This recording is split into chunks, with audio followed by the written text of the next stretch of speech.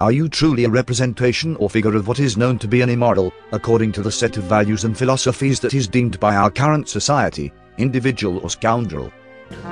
Well, strictly, but to the contradictory, we deny such occupation. Have you ever committed acts of kidnapping or seizure to immoral, according to the set of values and philosophies that is deemed by our current society, individual who's such an example of being well established and creditable, happens to have abilities that is beyond our human capacity of our current evolution, and also known to be admired or idealized for his or her noble qualities? We deny such action being taken. Have you experimented the use of one concealing one's known physical appearance to form an alternating identity to fool adversaries to cause them to have the mindset of being said identity? We deny such action as well. My perception and knowledge of you three gentlemen are now fathomable. Now I must proceed through the process of lecturing the actions and arrangements within a continuous, but progressive, procedure to becoming immoral, according to the set of values and philosophies that is deemed by our current society, individuals.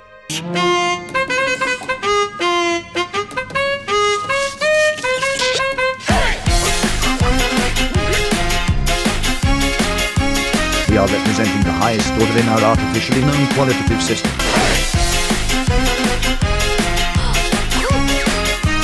We are representing the highest order in our artificially known qualitative system. Now have a comprehensible understanding what I'm meticulously commanding you gentlemen. I present a small antidote in filling your minds with the act of deception, as this period of time will be converted to us being remembered for our legacies of being glorified or reminisced. If you happen to desire representing the highest order of scoundrels, then you must perform an action of pursuing a moral exemplar within a fast, wayfaring motion.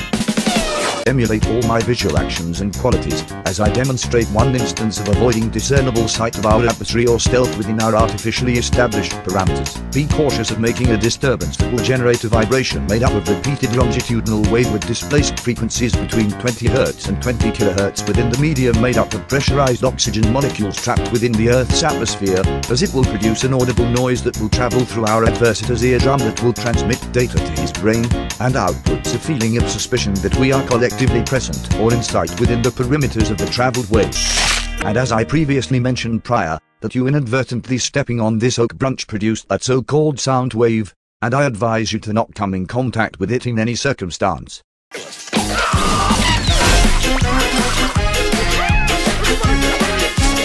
We are representing the highest order in our artificially known qualitative system.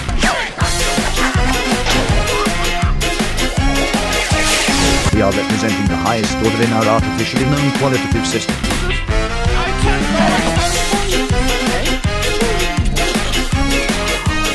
We are representing the highest order in our artificially known qualitative system. My sensation of pleasure made me produce an audible cackle. Now, observe these series of nylon filaments composed of overhand knots to make a net that I attained as of late of time. Now I will delegate a task to you gentlemen, as I trust and expect you to succeed. I will render an audible command that you gentlemen will commit the action of throwing or flinging this net. As we have little time left within our observable universe, I will simply give the command of go. And go. As I alleged of trusting you gentlemen to simply perform this task, your ignorance and ineptitude put me in the mindset of frustration.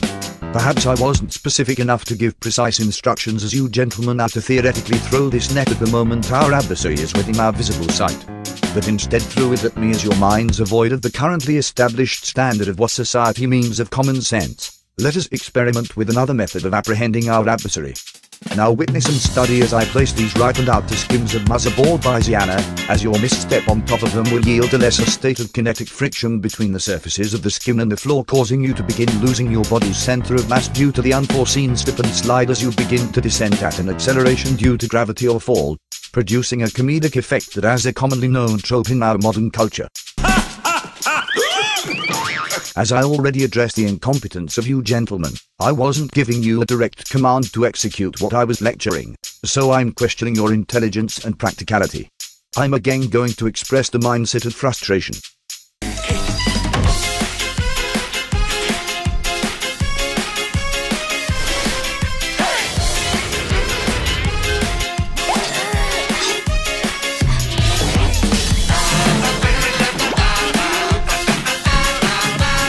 We are representing the highest order in our artificially known qualitative system.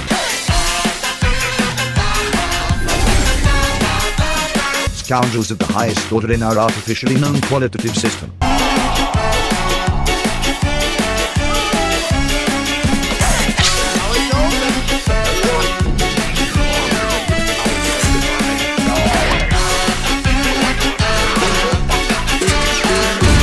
We are representing the highest order in our artificially known qualitative system.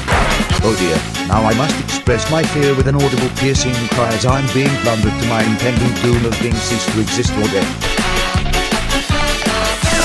We are representing the highest order in our artificially known qualitative system. We are representing the highest order in our artificially known qualitative system.